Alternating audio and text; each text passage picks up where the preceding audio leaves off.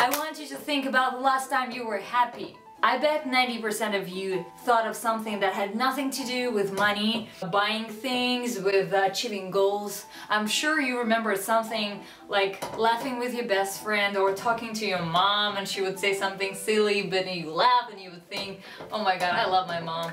It made you feel so good, and it was so good. You felt this well-being. People nowadays are miserable. Oh, I feel so small, I feel so depressed, I feel so overwhelmed. They're not happy. We're like crazy squirrels. We run, run, run, run, run.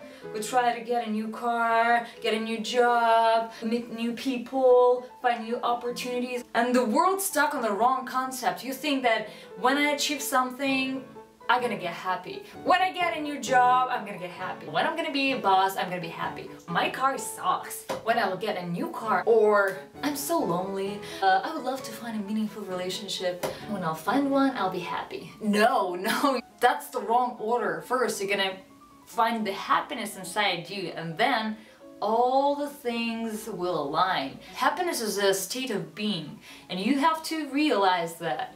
And you have to become happy every day, every second.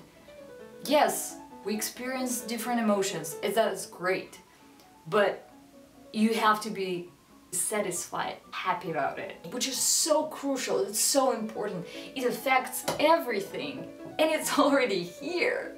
It's already here. You already have it. Here, it's already here.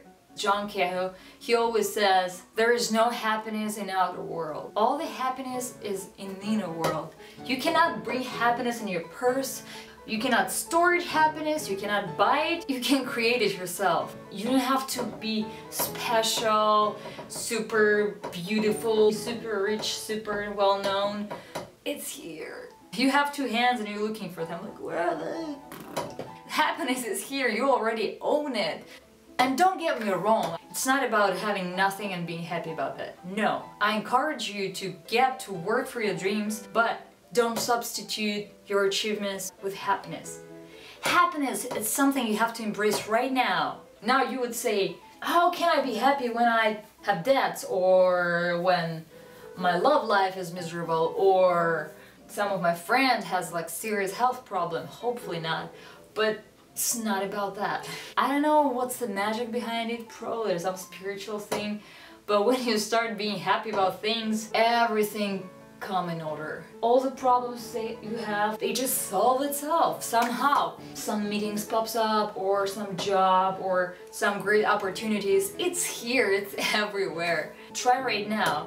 If you want to timer yourself, have 5 minutes. If you can do more, amazing, have 10 minutes. And just be happy during those 10 minutes. No matter what happens, you're happy. You get fired. Perfect! Fantastic! I'll get a new job.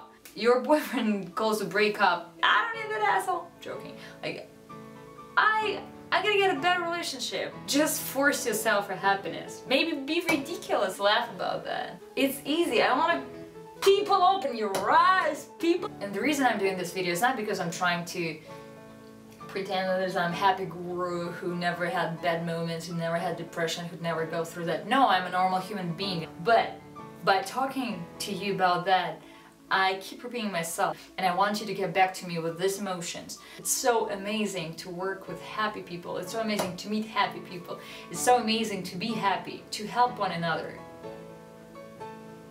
And it's so easy.